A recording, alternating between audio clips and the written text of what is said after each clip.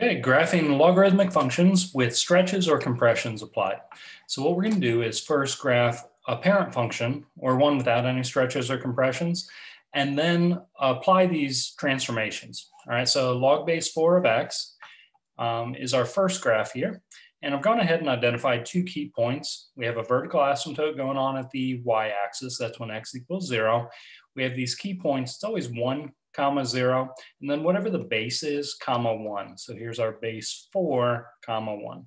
Next, what we want to do is apply, this is going to be a stretch because it's a multiple attached to the entire function that's bigger than 1. All right, so 2 is obviously bigger than 1. What we're going to do is we're going to multiply, basically, we've represented all the y values with log base 4 of x. So what's going on with all of our y values is we're multiplying all of the y values by 2. So we're going to apply that to each one of these key points along the way. So the point 1, 0 is still going to remain at 1, 0. If you multiply that y value by 2, you still end up with 0.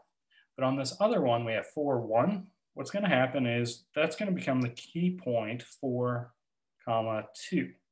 Because if you multiply that y value by 2, as the stretch is going to indicate, that's going to give you the ordered pair for 2 as a key point. Now this does not change our vertical asymptote. It's still going to be at the y-axis when x equals 0. Just kind of sketching this in, what's going to happen is this is going to be a little bit taller and skinnier. It's more difficult to see with logarithmic functions, but basically each one of these points is going to be twice as far away from the x-axis as the previous point. So it's going to look a little bit taller, steeper, I guess maybe is a good way to put it on this one. And then let's identify the domain, range, and vertical asymptote. So as you can see from our graph, our domain, it's only positive values, or to the right of 0. We never quite get to 0 because that's where our vertical asymptote is going to be located. And the range for each one of these is going to be from negative to positive infinity. All right, let's do another one. This one's going to be with what we refer to as a compression on our graph. Okay, we know it's a compression because we're multiplying by 1/2 out in front, so a number between 0 and 1. We refer to that as being a compression of our graph.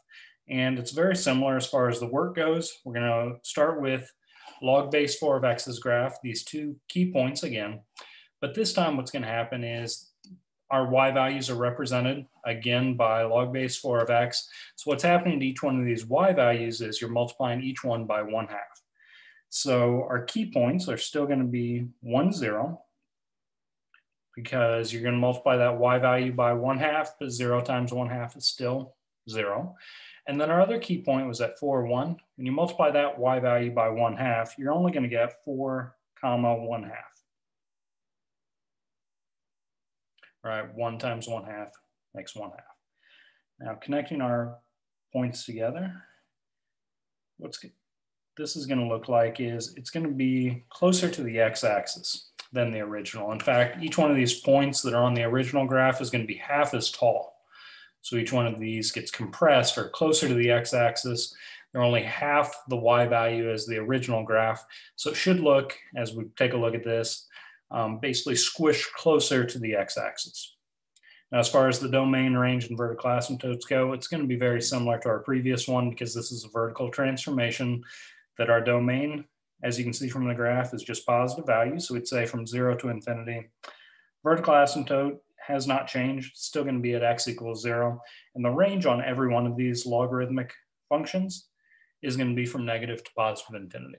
All right, hope this helps out as we're trying to graph with stretches and compressions. Good luck as you're working on them.